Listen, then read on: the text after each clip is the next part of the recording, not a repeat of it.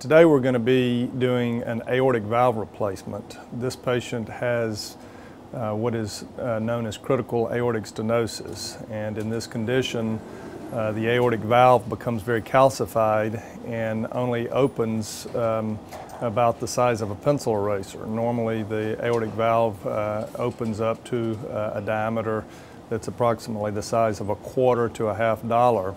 This, over the years, puts enormous stress on the heart muscle and allows it to hypertrophy. In other words, the heart muscle enlarges.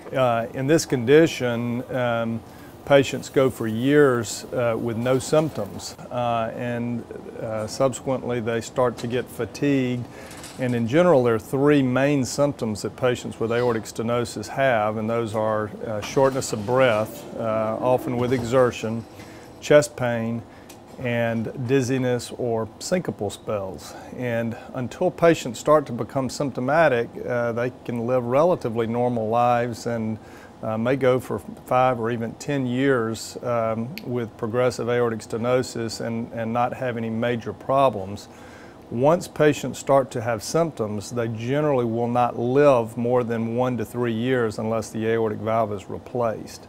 And so even subtle symptoms such as mild shortness of breath or fatigue or chest discomfort are signs that the patient has reached a point where aortic valve replacement is critical. And in this patient, we're planning to put a tissue valve in, which is it can be a pig valve or a valve made out of a cow's pericardium, bovine pericardium. And this valve is expected to last at least 10 to 15 years, and in older patients it will generally last the rest of the patient's life.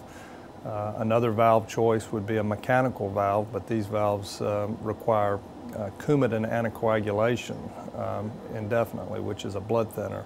And so more and more the trend is to use tissue valves in patients that are over 60 to 65 years old. This operation is very gratifying for patients once they are recovered from the surgery, which usually is within 6 to 8 weeks for routine activity and 4 to 6 months for heavy exertion. They feel better, they have more stamina, and can generally resume all normal activities and can even resume vigorous physical activity. As our previous patient will attest, the patients can run marathons and do various other things that they would never have dreamed of doing before their valve was replaced.